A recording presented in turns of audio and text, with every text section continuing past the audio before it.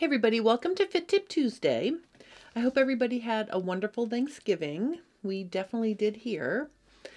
Today I am putting a cap on my top down center out pants fitting series. If you remember when I kicked it off, I was talking about how I'm in the camp that if something is a good method and it's working for you, or if something is working for you, it's a good method for fitting. There's a lot of different ways to achieve the fit you're looking for. For me, top down, center out was almost like the missing link I needed. Those of you who've been following along with me know that I have been trying to come up with the easiest way to fit pants for students, and looking at top down, center out really opened my eyes to adding to the top of the pattern and balancing the leg where I was originally working with the crotch down lower to achieve the same thing. I do want to stress that all the pants fitting methods or things that I did before top down center out worked. I got really good results with my private pants fitting students. In classes, I've taught a lot of pants fitting, but I think what top down center out does is it streamlines the process, because if you start by balancing the front leg to the back leg and getting the crotch at the right level and getting the inseam and everything hanging straight through that 5-step process, it makes any other adjusting that you have to do easier. So you may be wondering why I'm putting a cap on my top down center out series. You may have noticed that when I share things about top down center out, I've been sprinkling my little J Stern design tips or tricks into it, and Ruth Collins, who designed top down center out, has so much more she wants to share with you guys. I don't want to muddy the water or confuse the issue by talking about top down center out when I'm also changing it and doing other things with it. So this is the beauty of pants fitting. There are so many ways to do it that you can pick and choose what works for you. So that's basically what I'm going to be doing. And I'm going to be continuing with a separate waistband and a one-leg muslin to start my fitting process. But I'm going to focus on draping the fabric onto your body and then combining it with some traditional pants fitting once you've got the front and back leg balanced. So I want to be really clear here. Top down, center out is not a draping method. And if you want to learn top down, center out, let's say that you're watching me for the first time and you haven't heard of it before, or you're curious and you haven't started, definitely check out my series.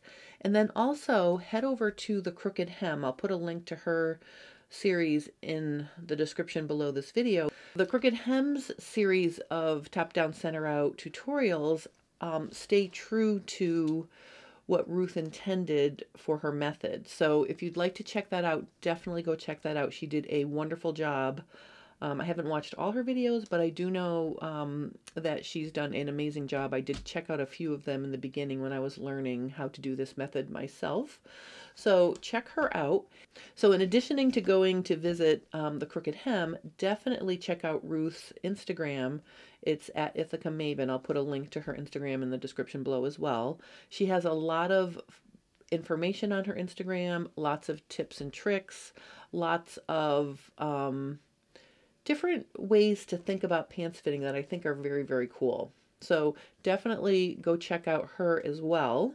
I mean, I know I'm excited to see what else she's going to come up with, so we'll have to all wait and see, but I am forever grateful for her. She's been so generous to help me, and I just can't express enough how fabulous I think she is. So having said all of that, I am going to tackle one more topic, top down, center out, and that's how to fit jeans. Now, jeans are complicated by the fact that you have a yoke and a back leg in the back, and you have a single front leg piece in the front. All right, we're going to look at the front leg first because that's the easy one.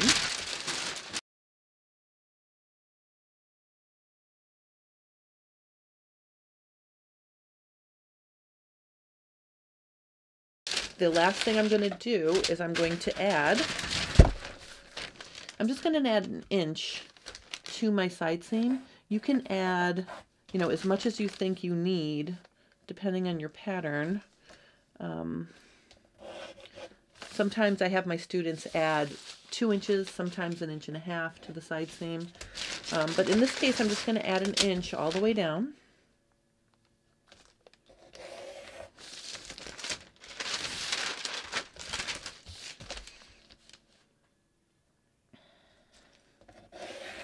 All right, so there is my completed front jean leg. So now what I'm going to do is I'm just going to put that aside, and I'm going to get my back leg over here. Now the back leg is a little bit complicated because we have a back leg and we also have a back yoke. So the yoke sews to the back leg, and then the top of the yoke sews to the waistband. Now, the yoke actually is created by rotating waist darts to the side seam.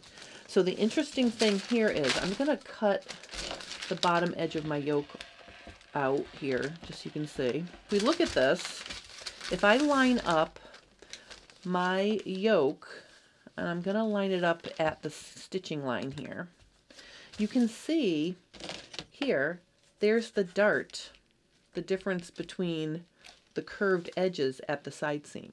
So the dart is rotated to the side seam, and because we're adding extra to fit the jeans top down, center front, center back first, and then out to the side, center out, we may want to change the position of that dart along the side seam.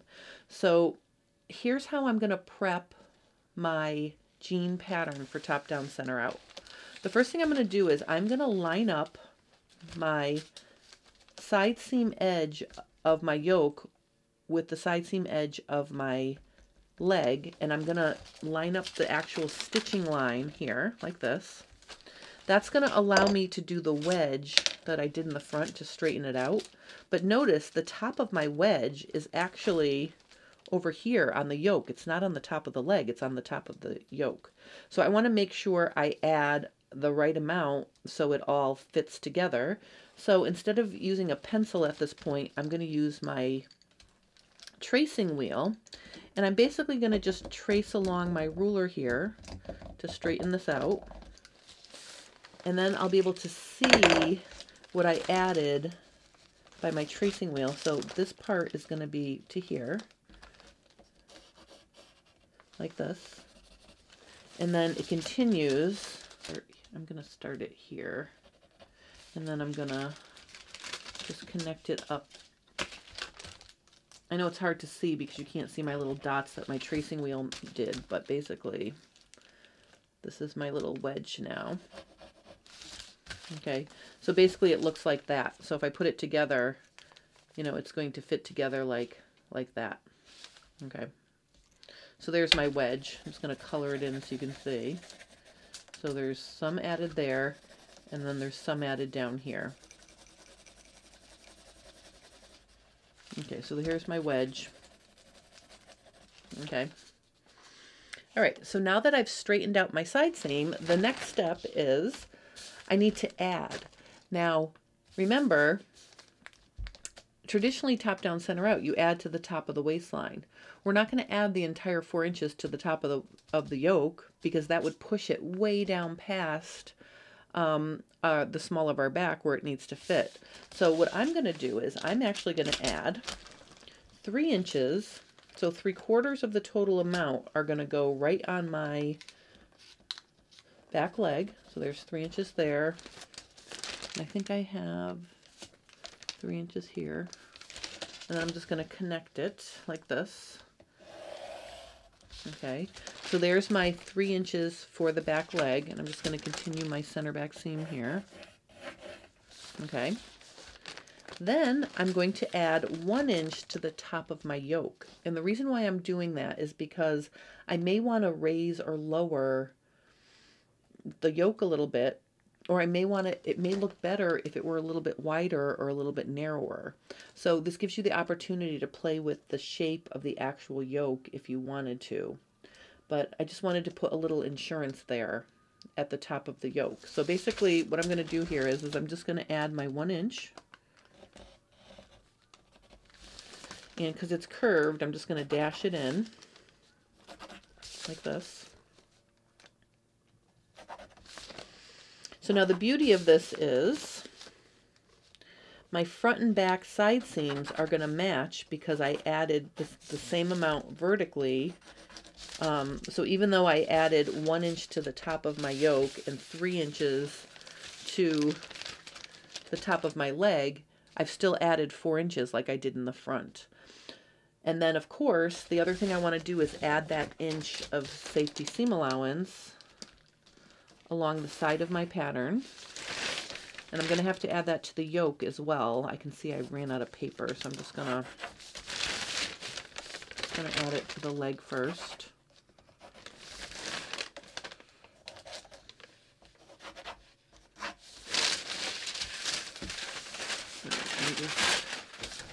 Let me just finish adding. All right, so there's my safety 1 inch allowance there. And of course, it has to go all the way to the top. So, all right, so I'm just going to stick a little paper here so I can finish the side seam over here.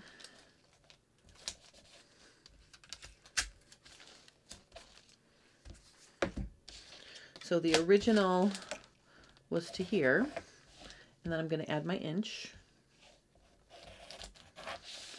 Okay.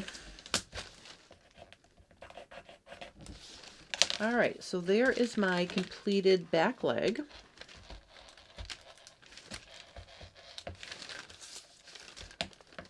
Let me cut that out. Okay, and then the back yoke, the last thing I have to do to my yoke is just add that same safety seam allowance to the side seam edge of my yoke. So don't forget, it's a little piece. You want to make sure you're adding the same amount. So over here, I'm going to add that 1 inch as well.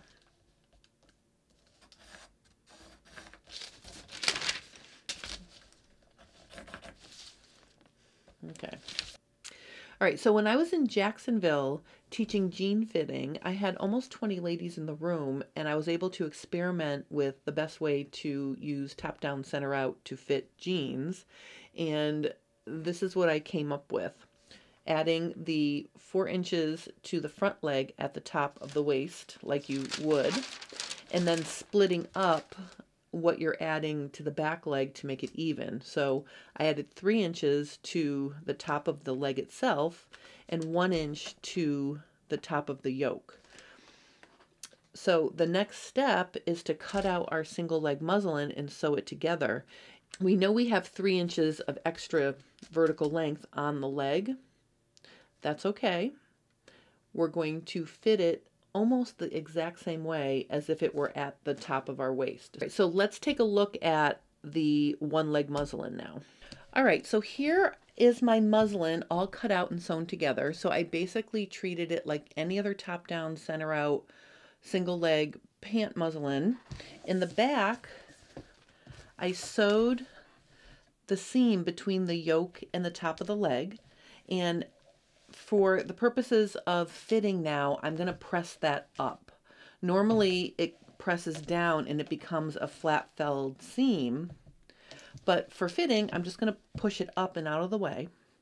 The next thing I'm going to do is I am going to position the original edge of the pattern with the seam allowance on the waistband. So this means I'm pinning it on, okay, and it's securely on there now so I don't have to fiddle with it. So after we do the, center front, center back, top down fitting, and then move out to the side seam, we can play with the final position of the top of the back yoke. But for now, I just wanted to get rid of the extra that I added, that extra inch. I want to have it here for insurance. Okay, so then the next step is, I'm going to use my ditto form to show you this. I am going to put the leg on like this, and I'm going to wrap my waistband around and get that shut. Now at the center back, you want to make sure that your center back is in the center back of you. Okay, so I've got my center back with the center back. Okay, and you can see here that the yoke is attached. It's attached on the back waistband. From the front now, I can bring up my center front, and I'm just going to work with it the same way I would work with any other pants pattern in the front. So we're going to start out by adjusting where the waistline is at center front. So let's say we like it right here. I'm just going to pin it onto the waistband at center front at that height. Then I'm going to look in the back. Now I tested this on myself. With a 2-mirror system, you'll be able to look at your back view here and pick up the amount that you need to get that leg to hang straight. So you're basically going to be picking it up right below the yoke seam. So right here. Okay, so basically what you're going to do is you're just going to pick it up, and you can put a pin in there, and then you can fine tune it when you get it off of your body, you know, if it's uneven. But basically you can see here, I'm just picking up to get the back in the right position. Okay, and I'm looking to make sure my hem is parallel to the floor and my inseam is hanging straight. Okay, so I've got that right there. I think you can see it from the side. And then I'm going to start working my way towards my side seam. Okay, so this is where I can start to, before I deal with pinning up my side seam, I can continue that pleat right around to my side seam here. Okay, and then when I get to my side seam, you know, I can pick up and adjust the front from the top of the waist like I did, you know, do traditionally with top down, center out. So you don't have to pleat out in the middle of the front leg because you can pick it up and down from the waist. But in the back, what you're going to do is you're going to make sure that you're adjusting your side seam right here, pinching it out in equal amount. So like, let's say I had to pick it up that much to get it to hang properly. Okay, then I can adjust my side seam to match. And basically whatever I pinch out here is going to be sticking above in the front over here. So basically now I'm just going to pin that, get it the way I like.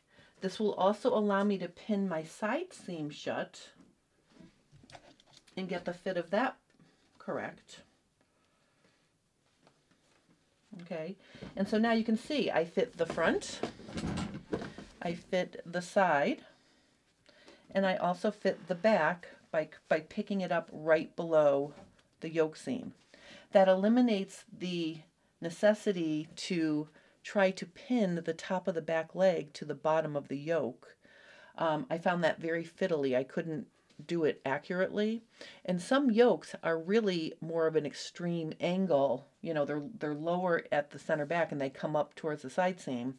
So not having to deal with pinning on an angle, I think, makes it easier. Okay, so let's say this is what I like. Like I took it off, I checked it, everything is hanging right. What I'm going to do is I'm just going to add a few more pins in here. And then I'm going to take it off So if you're working at home, you would take this off of your body. Okay, and let's look at it on the table. So the first thing I'm going to do is, let's look at the side seam. The first thing I'm going to do is I'm going to mark my side seam. So if it's not exactly on the pin, I had to come in just a little bit here. So I'm just going to mark my new side seam where the pins are, like this. Okay. Then I'm going to feel for the top of my Velcro, because we want to get that position. And I'm going to mark that. So I'm basically just feeling for the top of my Velcro. You can see in the front I had to add more. See, at the center front I added almost 3 inches to the rise of these jeans. Okay, and then in the back, let's look in the back. I am going to mark, well, I don't have to mark the top of my Velcro because I pinned the top of the original yoke there. So that dashed line is where that 1/2 inch is, so I don't have to worry about that. But I do want to mark, what I'm going to do is I'm going to mark the pin on both sides of my pleat, and I'm just going to mark it across like this.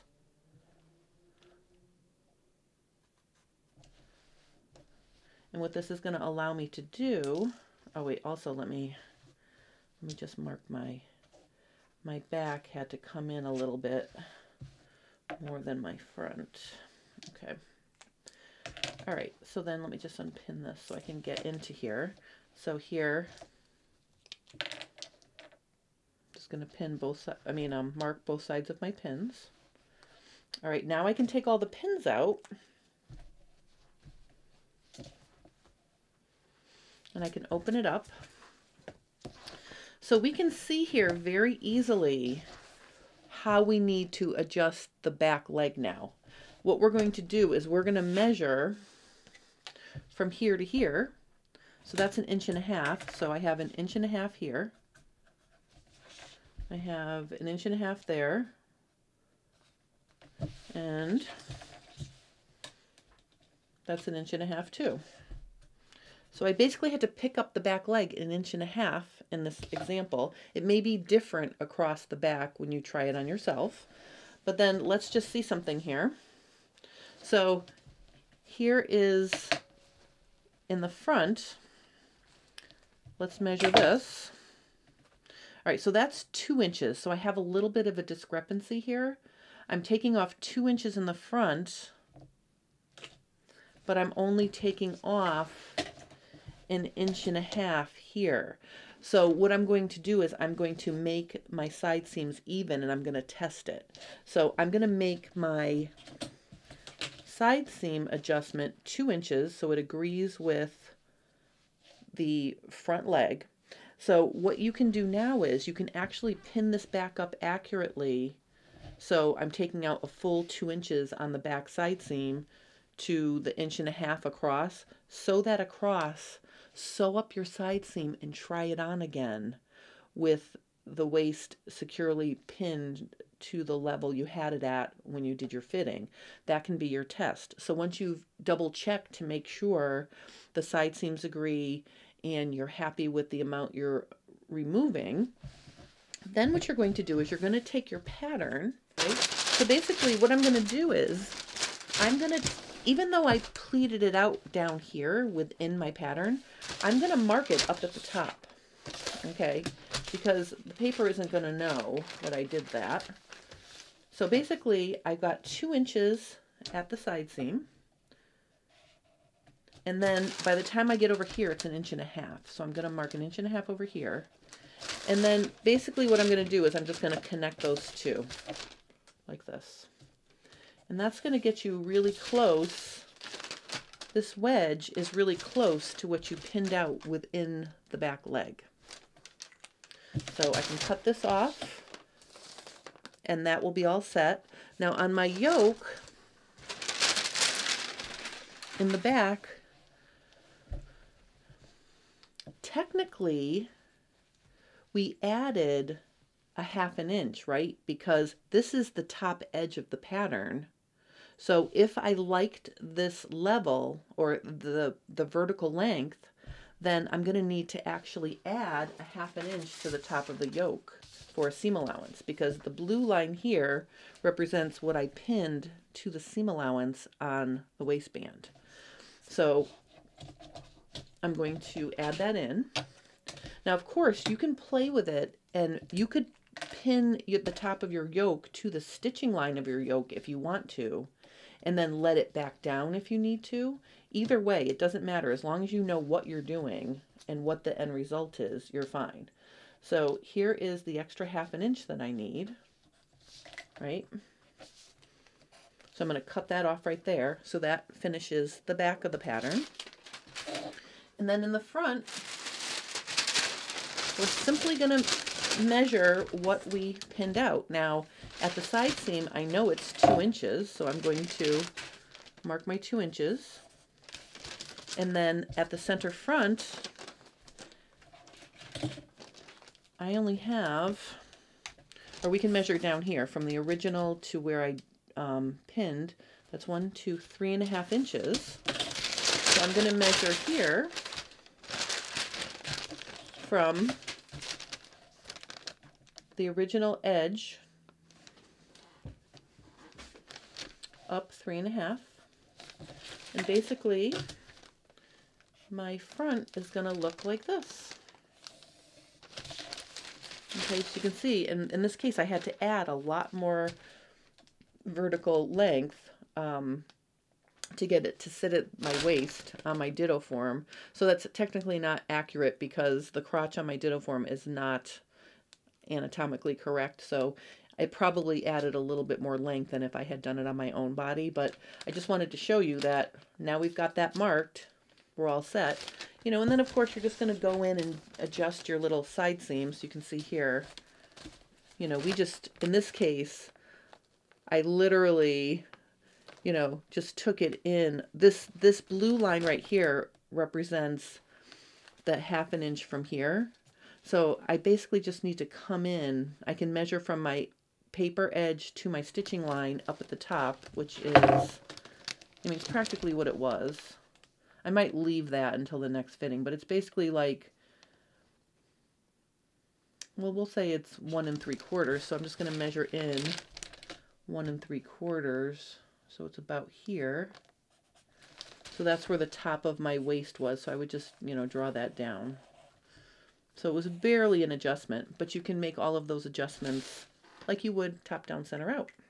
All right, so that's how I would work with a jeans pattern using top down, center out, to make it easy for you to, you know, pick up that center back edge. Just do it right below the center back and the seam between the yoke and the leg, and then keep in mind you have that little bit of wiggle room at the top of the yoke that you can adjust up and down as well if you need to.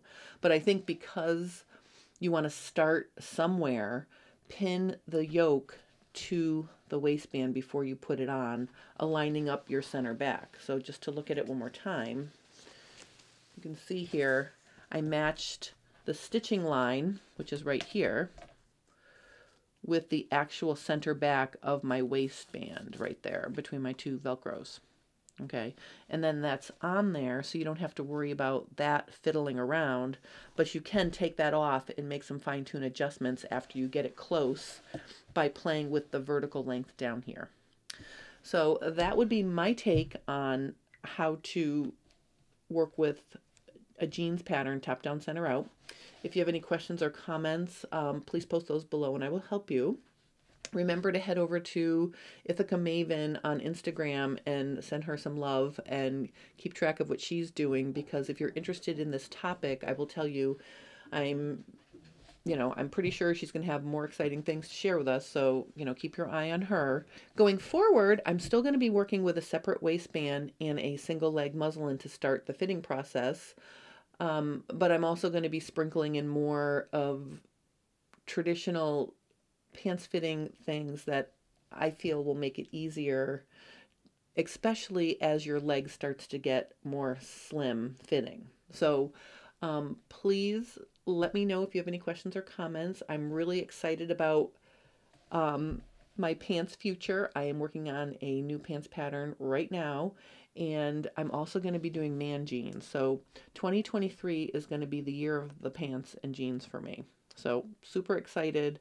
And I really thank all of you for following along with me. Have a wonderful rest of your day. Going to New York tomorrow.